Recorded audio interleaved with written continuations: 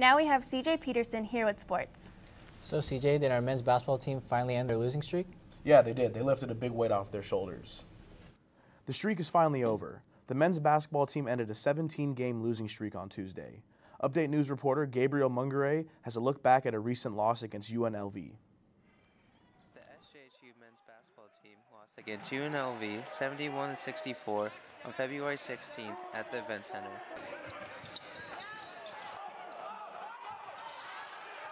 SJSU managed to get out to an early lead in the first half after constant post scoring from junior forward Michael Stedman. Michael Stedman played really solid tonight. The Spartans committed only 9 total turnovers during the game and held a 31-28 lead at the half.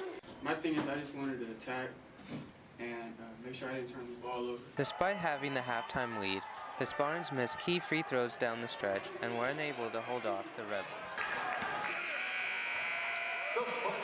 During the game, SJSU sophomore guard Noah Bauman broke the Spartans' consecutive games record with making at least one made three-point shot. Teammates Bray, Mike, Ashton, they all found me, and I just knew what I had to do. I know recently, personally, I wasn't shooting as well in the last couple games, so I wanted to come out with aggression. The San Jose State men's basketball team will be playing again this Saturday as they head to San Diego to take on the San Diego State Aztecs. With having earned their first conference win this season, the team will look to make it 2 straight wins as they head to San Diego. On campus, Gabriel Mungare, Update News.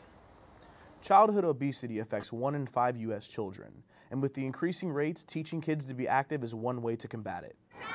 Nearly 11,000 kids and their families visited the Children's Discovery Museum last week. Some moved and danced to the beat to get some exercise in. During this time of the year, many children from neighboring San Jose schools are on winter break, so the museum hosted its 10th annual Kids Like to Move It this week.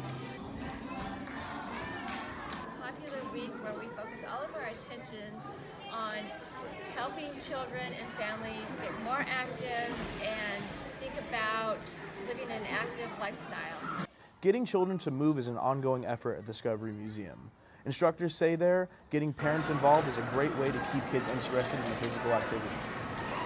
And that's all I have for sports. You know, all that dancing looked fun, but I've been told I have 2 left feet. It does look pretty cool though. I have natural rhythm, so I think I can keep up with those kids. And that does it for this week's edition of Update News. For all of us here, thanks for joining us and see you next week.